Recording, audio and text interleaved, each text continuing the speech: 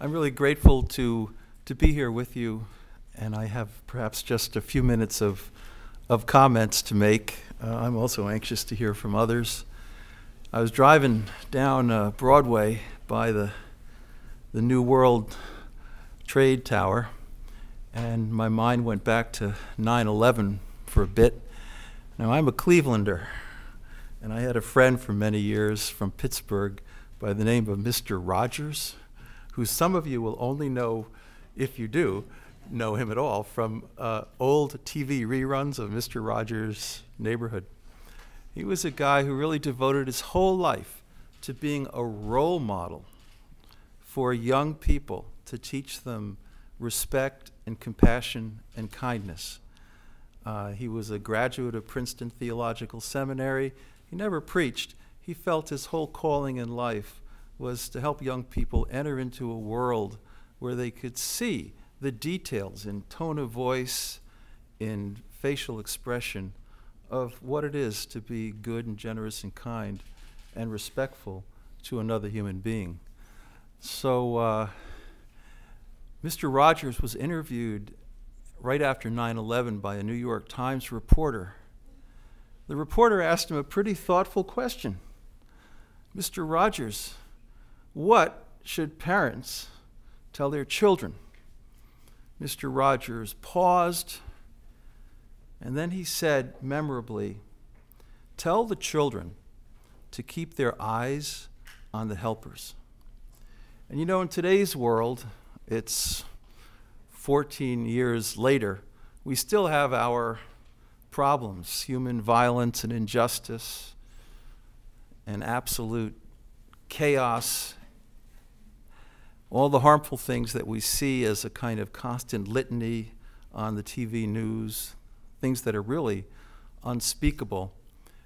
It's still good to keep in mind old Mr. Rogers' comment, keep your eyes on the helpers.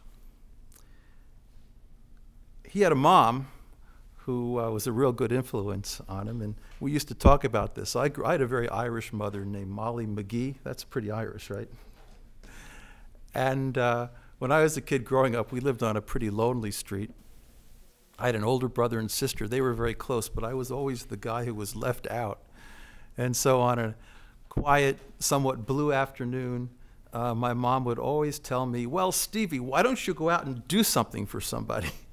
And that's what I did, help Mr. Muller rake the leaves or Mr. Stanton paint the porch. And I discovered at a very young age that there was this kind of buoyancy that followed from just small acts of engagement that were helpful to other people.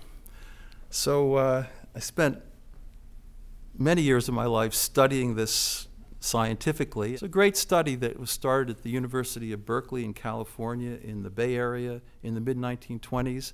And they looked at 300 12-year-olds. They call them preteens. 100 of the 300 had a highly generous motivation in life. I want to do things to contribute meaningfully to the lives of others. I want to use my gifts to be helpful. The other 2/3 were more self-preoccupied, shall we say. And then the scientists followed these individuals over a 50-year period. Every 10 years, they gave them happiness interviews. They looked at their health records. And it turns out that 1/3, the preteens, were much lower in depression levels. They were much happier. They were much more resilient.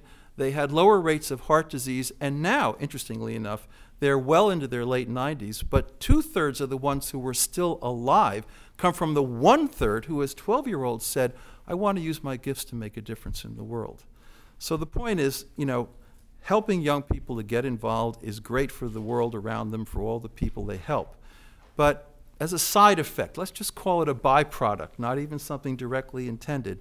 As a side effect, it's also good to be good, and this shines a protective halo that follows a young person their whole life long, with exceptions occasionally, because obviously it's a generalization, and sometimes someone in their 20s who's very generous and good will get a serious diagnosis or have an accident of some kind. But as a scientific generalization, it's good to be good, and that's the truth of it, and it confirms not only moral and spiritual wisdom, but it confirms what I think most of our mothers know anyway. Thanks.